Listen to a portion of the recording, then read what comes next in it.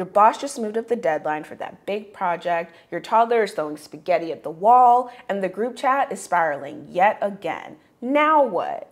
Have no fear, your prefrontal cortex and cognitive flexibility are here to save the day. But before we get into that, my credentials. My name is Dr. Jazlyn Nketia. I'm a cognitive scientist with a PhD from Brown University. I completed my dissertation at Columbia University, and my PhD research looked at the role of lived experience and context on early childhood executive functions development. Cognitive flexibility is your brain's ability to shift gears, to change your thoughts or behavior when the rules change, the plans fail, your environment shifts, or you simply want to do something else. Say you realize you're out of coffee and have to adjust your entire morning. Or you hit traffic and you immediately reroute your drive to work. That's cognitive flexibility in action. In developmental research, we test cognitive flexibility using the dimensional change card sort task. Kids first sort by color, red with red, blue with blue. Then we flip the rule and ask them to sort by shape or by number instead. The shift sounds simple, but it actually takes serious cognitive work because your brain has to suppress the old rule and activate the new rule. Whether it's adapting to a new rule at work, switching topics in a conversation, or reframing a stressful moment, cognitive flexibility is what helps you roll with the punches. Cognitive flexibility is what helps you pivot,